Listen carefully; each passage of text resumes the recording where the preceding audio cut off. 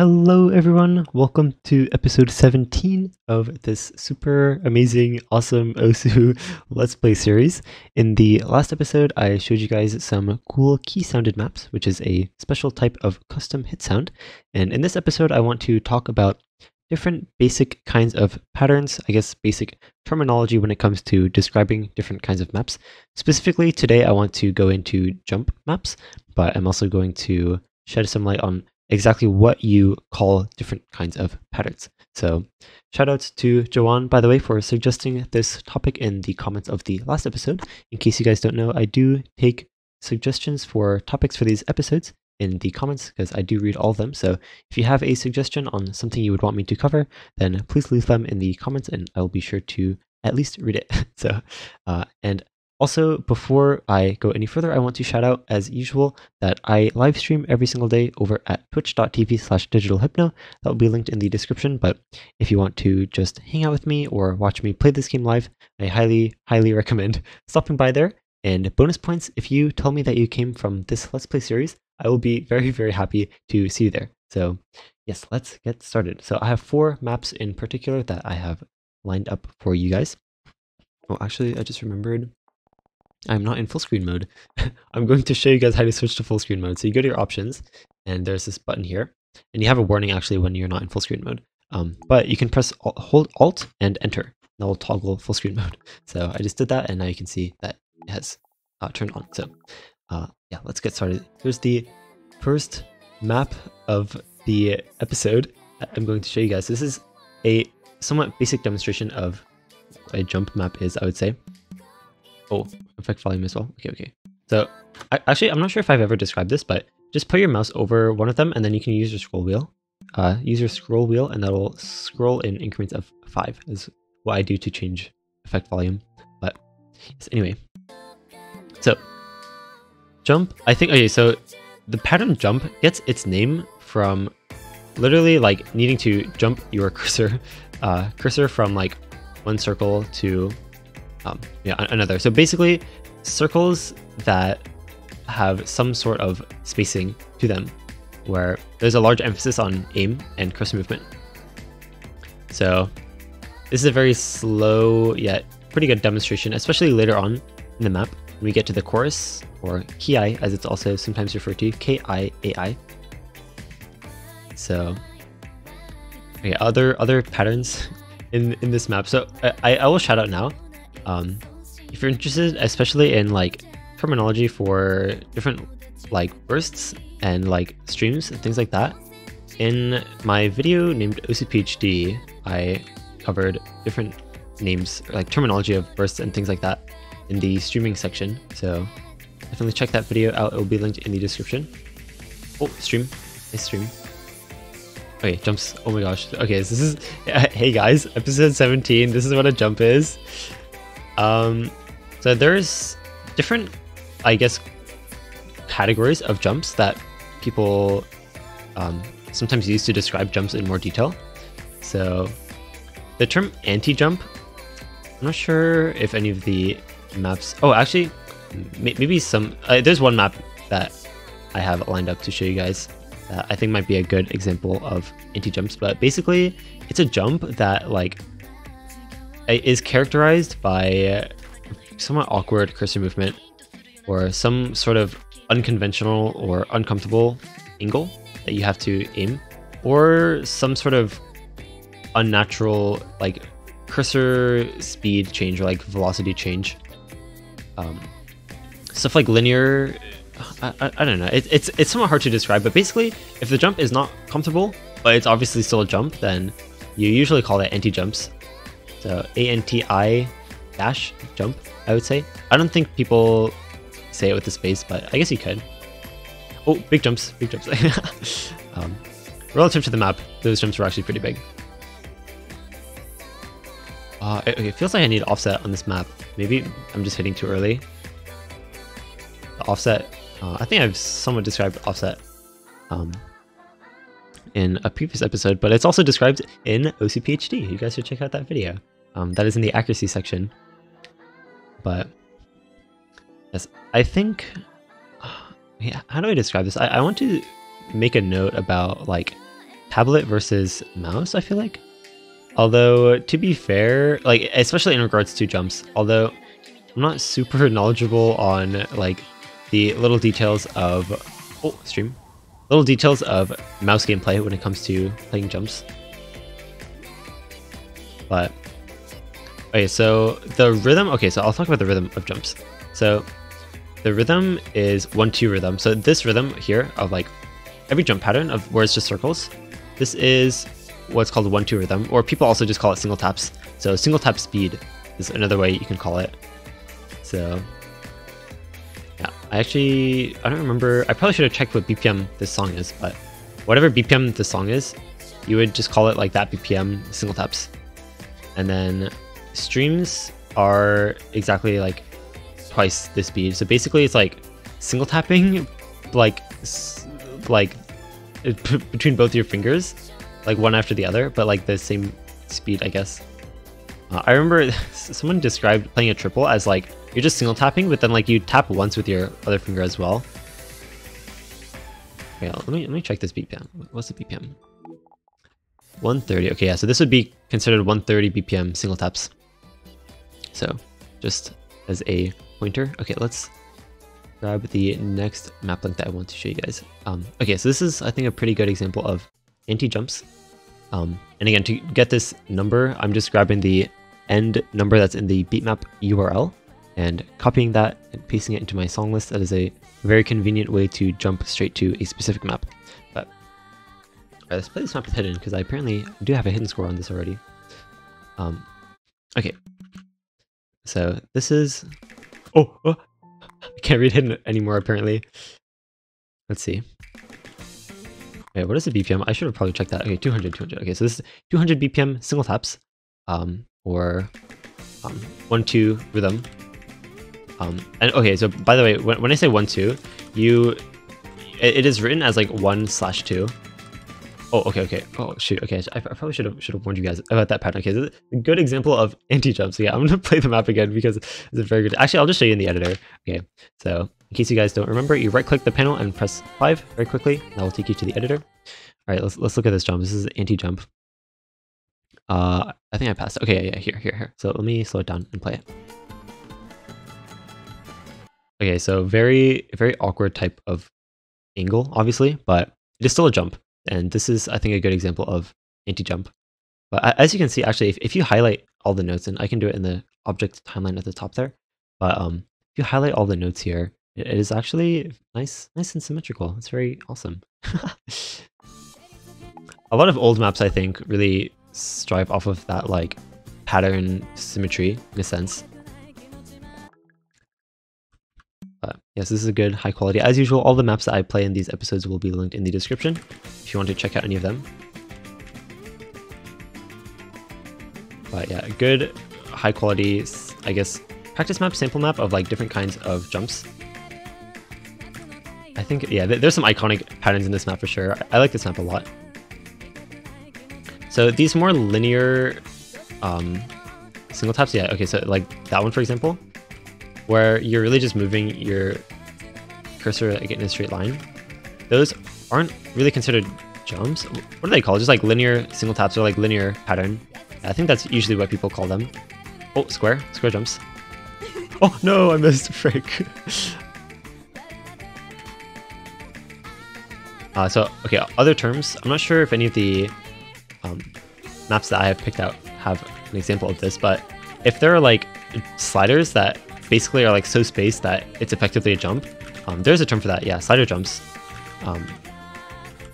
So like, okay, so there's a difference between that and like those really short sliders that have like, the rhythm is basically just like 1-2. Okay, so let me just write this, so 1/2. So when I say 1-2, it looks like this. I'm not talking about like okay, there's another term called 1-2 jumps, where basically all the combos are like there's a new combo every 2 notes. So the circles. Okay, I probably should not give a sample of that kind of map because topic for another time. Those maps typically are only made to abuse the ranking system, but I digress. So when I say 1-2 rhythm, yeah, there's a difference.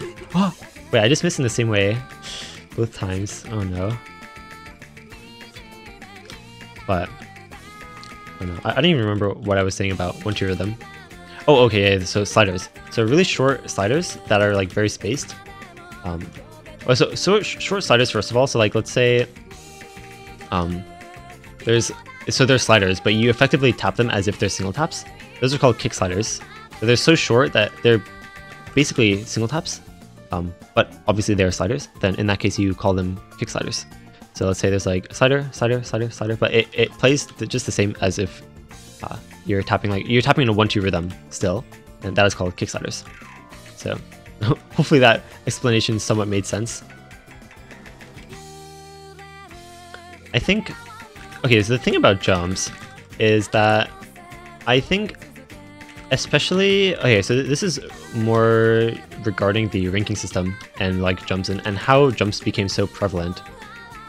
I would say jumps are the most like abusable pattern in the difficulty calculation's eyes, I would say.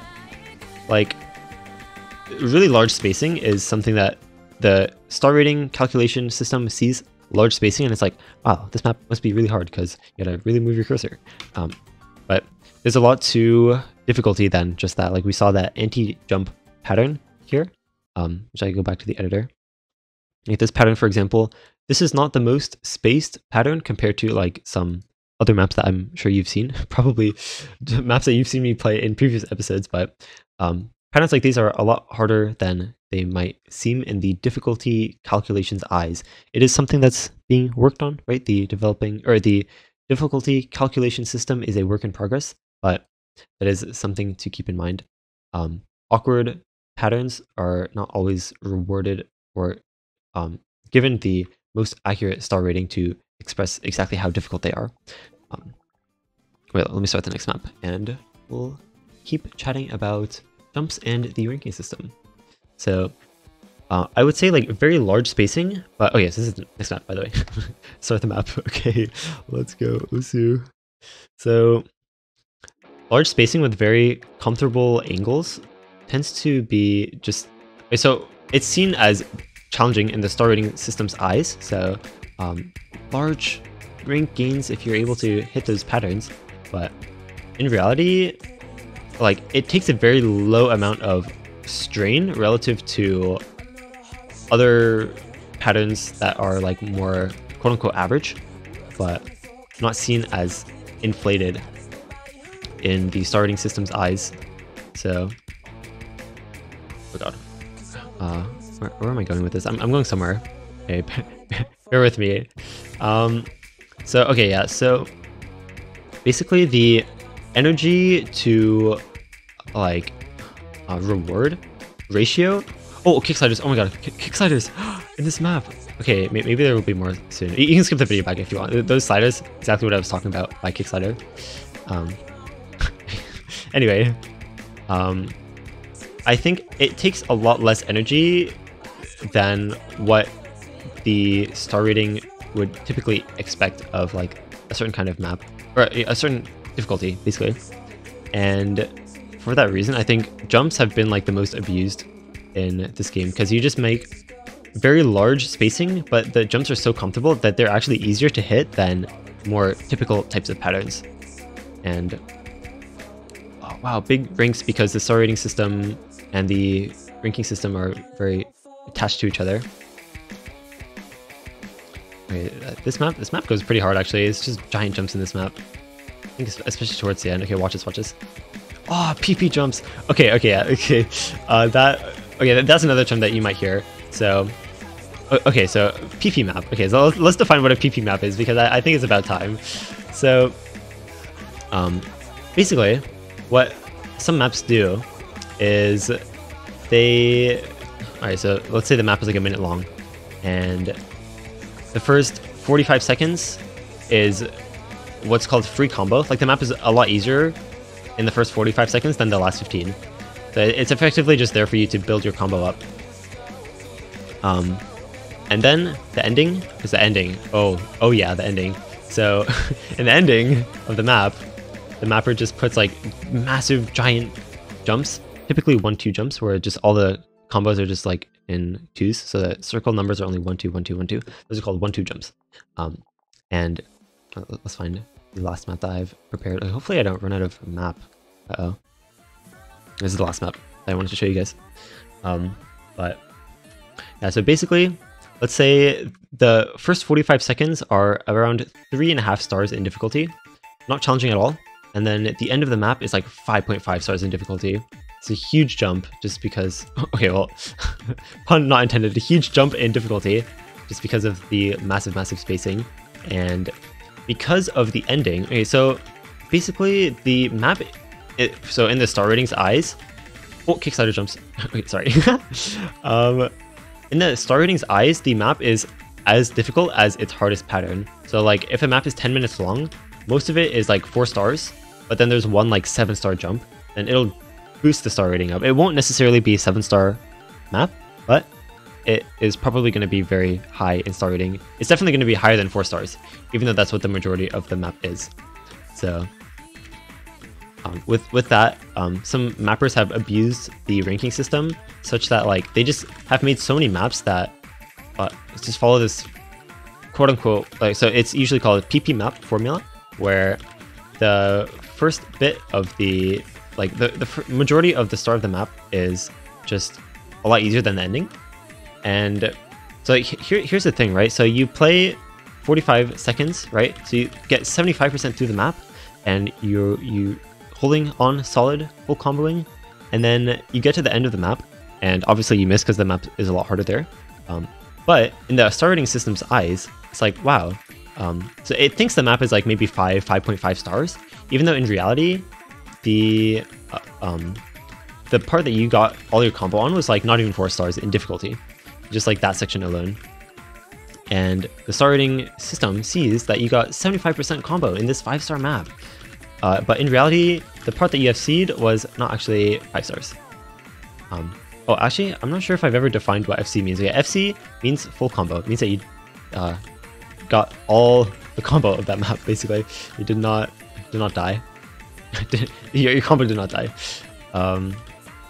But yeah, hopefully that makes sense. I think that effective, like after years of just PP map after PP map and just like cults of mappers that just try to make as like abused of maps as possible, that just like I don't know, just like manipulate the difficulty calculation algorithm, make maps very comfortable to play while seeming very difficult in the star rating system's eyes.